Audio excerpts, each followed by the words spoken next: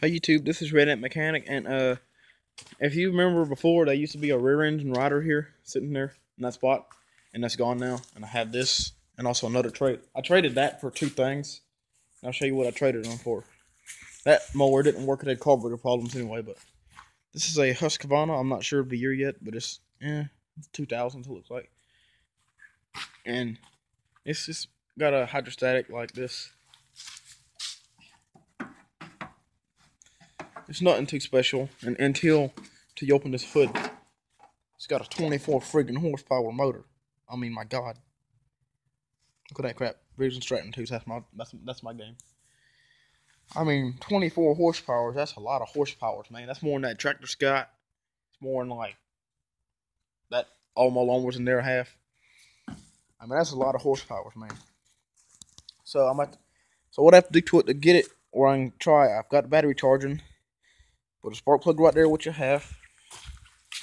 And on this side, let me take this cover off. 1 second.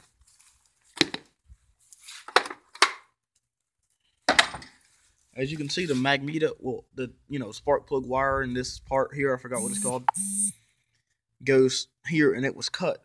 But that 22 horsepower V-twin parts motor has like the exact same one, so I just take it off the parts motor. So that's simple. I already have one of these. Put that on there, and then I have to take the fuel line. And I have some extra fuel line, so I have to run that to the carburetor, basically, because that was took off. And then I think that's all I have to do to see what's up with it. Because he said it might need a rod in it. He said it might need it.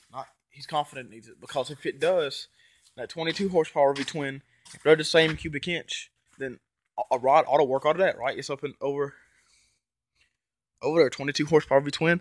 It ought to work out of that, right? So I'm thinking this motor will be going good and everything, and I'll have a functional 24 horsepower V-twin Briggs and Stratton, which I didn't get a deck with this more, so cutting grass with it's out of the question. So I don't know what I could do. I could ride this a little bit with it, but it's a hydrostatic. I think this one's good for like really strong pulling or something. But of course I can't make it faster. I don't know if I'll make it a mud mower with a hydrostatic neither or something, but as of right now, until I get it running, after I get it running, I don't know, because I mean that's a powerful motor right there. I don't know if I'd swap it into like, the John Deere. I wouldn't swap it to that because the wiring ain't the same, and that mower's too little for. Well, it's not too little, but I mean, a 24 horsepower in that green mower, nah. John Deere, I don't know. I got to do some work on that to get it going right. I had it going right, but then I realized some more faults I had. I didn't die though, it's okay. But see, this thing's a beast. I ain't checked the oil in it yet. I had got it home like an hour ago and went to the store. But I mean, this motor's just Hercules up in here. It's 24 friggin' horsepower. The oil looks good in it. It's actually really clean. Well, it's not really clean. It's like cleaner than you'd think. But yeah, I'll hook the gas line up to there from over here probably, or I run it whichever way. But as of right now, I have a Husqvarna yth2448 24 horsepower ELS Briggs and Stratton. It's 2448 because it had a 48-inch deck on it. I mean, this is a big mower. That hood's like huge. Have you seen it? It's like fat.